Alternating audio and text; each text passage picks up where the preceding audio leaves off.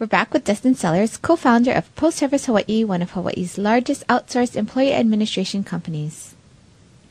So Dustin, you have a lot of business experience, yet you always make the time to give back to the community. You're also involved in coaching. How do you balance your time?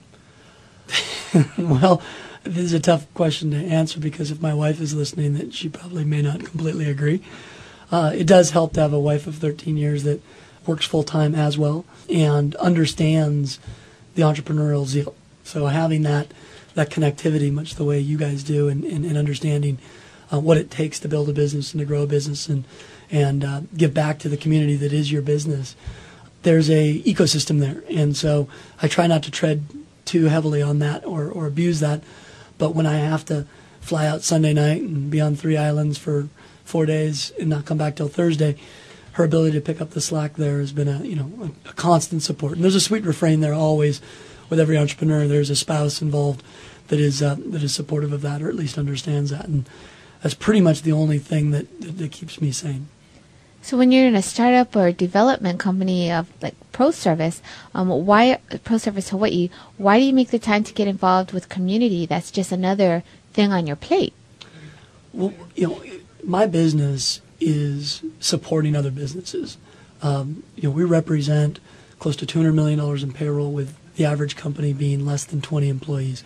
So when you think about that, the tangential nature of all of those individuals and what they each do and the communities that they're in, we represent a very unique seat to the market. I think there's banks and some of the larger insurance companies, but actually touch and feel of interacting with people's payroll and getting people's paychecks cut and their doctors' bills paid and the likes.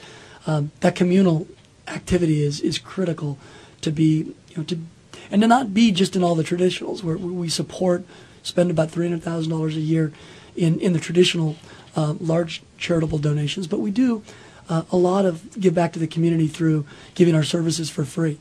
So there's a number of organizations that we're talking to now that we feel are doing really unique things in the marketplace, where we can actually provide our services for free, giving them great healthcare rates, great workers' comp rates, great TDI, in a way that they could not afford normally because they're nonprofits.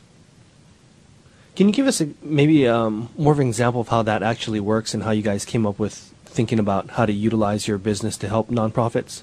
Yeah, so it's still in hatching stage because it took us a while to understand nonprofit status and how that relates to things like FUTA, which is the federal unemployment tax. There's a number of things that took us a while to make us seamless because we wanted to be additive and make it easy for folks. So what we've really done is we've kind of set up a platform now with one of our internal teams that really understands the nonprofit environment. We've researched it with the DCCA, the Department of Labor, and the EOC, and have been able to really kind of put a package together where we can basically offer all the same services, the support, the full administrative support, at no cost to them. So we as a company, in effect, usually charge an administrative fee on a monthly basis, depending on the size of the company and the industry class code, to support those employees and do all of that administrative work that we talked about earlier. Here we're able to give that, and usually 20 to 30% below market on the overall W-2, which is tremendous because they can give that back in better salaries. Because in an environment where you've got less than 3% unemployment, attracting someone to a nonprofit environment where you basically say you're going to work long hours, we're going to pay you less, but it's for the cause. They now can say you're going to work long hours, it's for the cause, but we now can give you a 401k. We can now give you, a full buy-up for your family health care. And we can give you a full supportive staff from a work comp standpoint if you get hurt on the job. Things that in an environment, the nonprofit, that are always on shoestrings, we think that's going to be a really neat late 07, 08 kind of push for us of ways that we can support.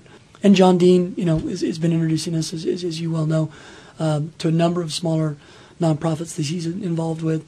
We're working with the Scheidler School of Business and a number of others that are helping us find some of those budding, really kind of cutting-edge nonprofits that could use our support.